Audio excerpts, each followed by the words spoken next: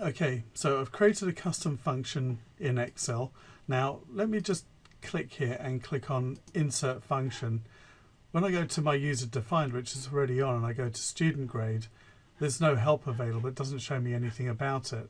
When I click on OK, it also doesn't show me anything here, and I can do something about that to have a description in here.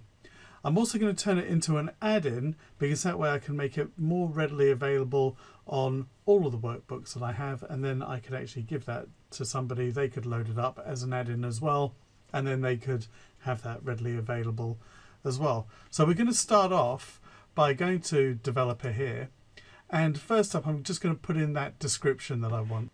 So I'm just going to click on macros over here.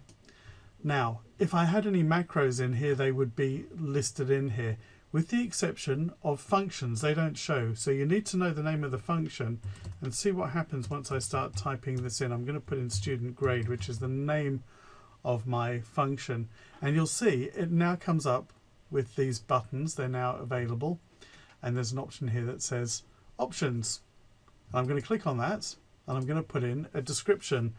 So this is going to return the student's grade based on the score of their exam result. Something like that. You can put in a lot more than that if you like. Click on OK. So I'm now going to close that. If I now go to my insert function, you now see it's got it here, and if I click on OK, you can see it's got that information there. So now a lot more useful. So now I want to turn it into an add-in, and I can simply do that by going into File, choosing Save As. So I'm just going to click on my Save As type here and choose this one here, which is ending in XLA. That is the Excel add-in. I'm going to click on that. I'm going to change this here to call it My Functions and click on Save. So that has now saved it. If I go into add-ins here on my developer tab, I can now install it, and you'll see it's got some that are already here, and I can tick those to switch them on, which will give me even more functions than I already have, and these are sort of built in. They kind of come with Excel. So let's go to Browse. There it is. It's gone to the folder that I want, which is very convenient. I'm going to My Functions. I'm just going to click on OK down here. It's ticked.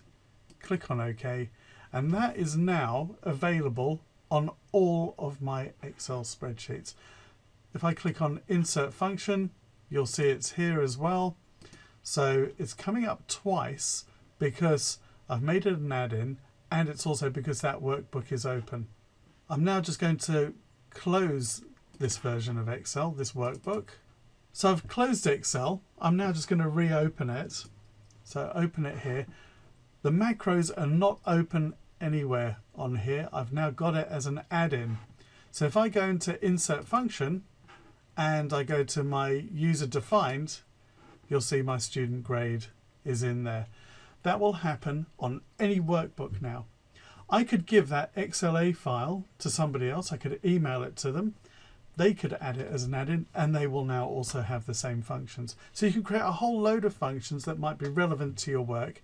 Check them, make sure they're working properly, and then you can distribute them around to anyone else that might need them. So that's how you can create an add-in in Excel.